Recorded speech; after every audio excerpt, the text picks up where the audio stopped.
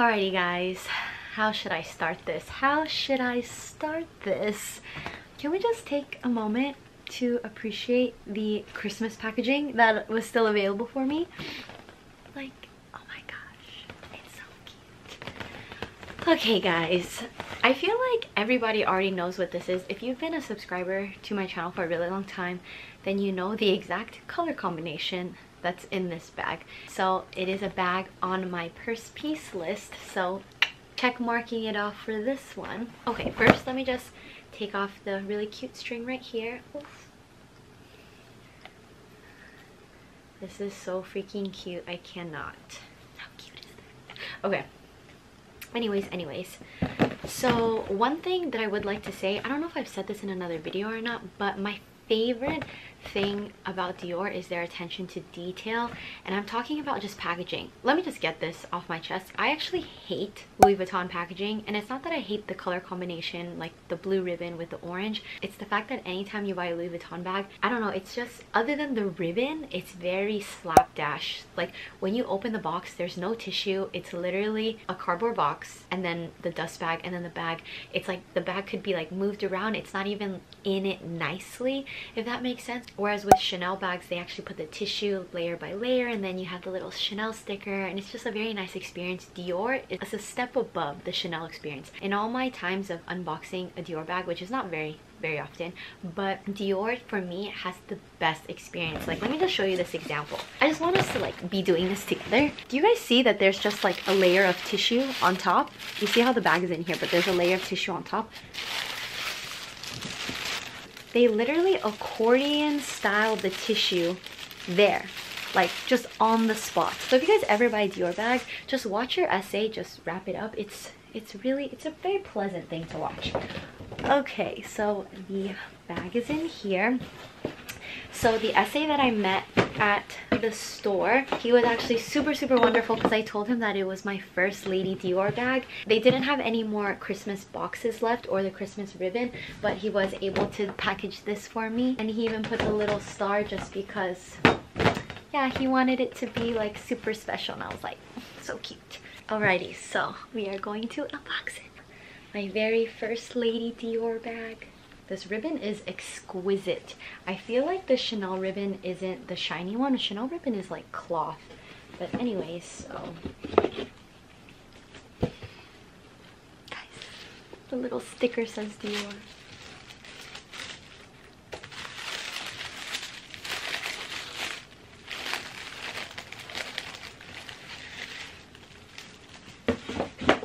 Okay, are you guys ready?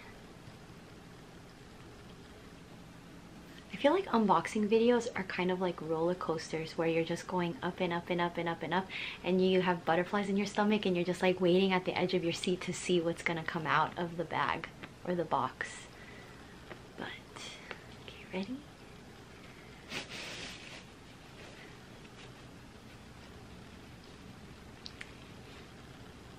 Oh, guys, look.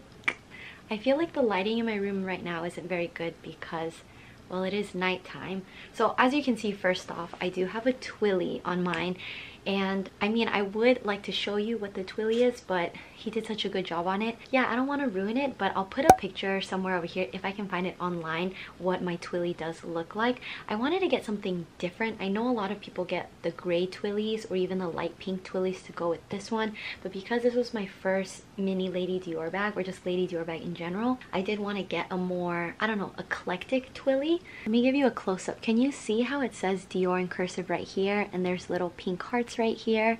So I wanted the pink in the twilly to kind of accent this, and then you can see the twilly on this side. It has a little flower and it says Dior in cursive. So he was telling me how some people don't like, you see how both of the twillies at the end are showing right here? He said some people actually don't like this, so he did offer me to put the twilly on just kind of halfway. I'll insert a picture of what I'm talking about because I never really paid attention to that, but I personally really like having the twillies like both on each side. But after looking at more pictures of it on one side, I actually think that's really cute too. But so, oh, obviously I got the pink lotus mini Lady Dior. And then with the champagne gold hardware right over here. Oh, it's so pretty. It's so pretty. Do I even want to take this off? I don't even know. Yeah, so this is it. I thought about doing a review video on this because normally when I do unboxings, I do review videos afterwards. But I feel like Lady Dior's are so classic. There's just so many reviews already. So if you guys would like a review, please give this video a thumbs up and let me know. Yeah. Okay. I'll just undo it. Okay, ready? Oh my god. You know what I love about Chanel bags and Lady Dior bags is the ASMR sound. I don't know if you guys have ever noticed, but like, do you hear that? Like that sound when I've seen people just show Lady Dior bag videos, because I watch a lot of them, and just when I hear them putting the strap on it, the chain on it, like this sound is so ASMR to me. The same thing when I see somebody opening a Chanel classic flap, when they just like open it, that turn lock sound with the chain and everything. I don't know, I'm weird, right? But that to me is just a quick little side note how relaxing it is. But yeah, look how cute it is. So one thing I do have to note about the Pink Lotus, so online it actually looks a lot more pink and pastel, I would say, whereas in person it's actually a lot more muted. And I did hear other people say too that because of the pink iridescent in it, that the Pink Lotus shade varies from bag to bag. Like some of them are actually more pink, some of them are leaning more towards white, I guess you would say. I definitely see myself adding another Lady Dior in the future. Far future. Okay guys, far future. This is my first mini Lady Dior. I finally got my beauty bag. Okay, so let me just tell you about my experience on how I got this. So I did go to the Dior store in Rodeo. I'll link the vlog up of when I went there, and I did see it in person. So I already knew that the Pink Lotus did vary from shade to shade because it does look a lot pinker and more iridescent online than it does in person. But I still really liked it. I actually debated on getting it in the all matte nude color. I heard that actually the all matte Lady Dior's, the all matte black, even there's a new white one that came out which is stunning. Apparently they actually don't wear well over time. In terms of upkeep, it's really hard to keep it in that pristine condition, and even though the blush one was really cute, I couldn't do that. The other color that I was leaning towards, but obviously they didn't have it, I really wanted to see it in a blush color but in just the normal lambskin, I believe. So I'll insert a picture of it somewhere over here. If I didn't see it in blush, then I did know that I did want it in the pink one. I was able to see it in gray as well, and the gray was like this soft iridescent gray, which was really cute.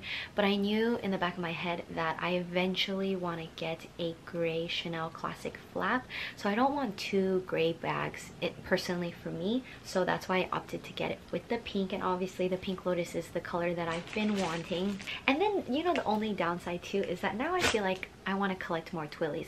Not saying I want 10 or something like that, but I feel like I definitely want at least 2 more Twillies just to swap out. And I know some people get Twillies on each side. I don't think I would do that, but I definitely want to add maybe a Twilly with my initial on it, and it just kind of opens a whole nother world. Not in a good way, because it's like I already spent this much money on this, and then now I'm into Twillies.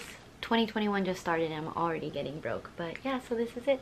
Alrighty guys, so that is the end of this video. I just wanted to show you guys a quick little unboxing. I hope you guys enjoyed it. Are you ever just like, you look at a bag and you're just like, wow, I feel good. Like, I'm at peace. I'm weirdly calm right now. That's how I feel. If you guys enjoyed this video, please don't forget to give it a thumbs up, and don't forget to subscribe. It really helps support my channel, and I'll see you guys in my next video. Bye guys. Hi again, I'm back. So I took apart my whole lighting setup, but I did want to just share something really quickly, is that my bag also is brand new. So the bag that I was trying in the vlog, I don't know if I'm going to post this one first or the vlog one first, but the bag that I was actually trying on in store was like their display one, and he told me that he was able to get me a brand new one, so nobody touched this bag before I got it. So that was actually really nice, because you know sometimes you have to get the display bag at the store because that's the only one left. But yeah, so I was actually really excited when he took this one out. He's like, we actually just got these ones in today, so don't worry, like, I know with COVID, don't worry, nobody else has touched this bag. So that was actually really exciting. And yeah, I'm gonna put it on and try it and take off all the little stickers. But that's all I wanted to say. Thank you guys for watching.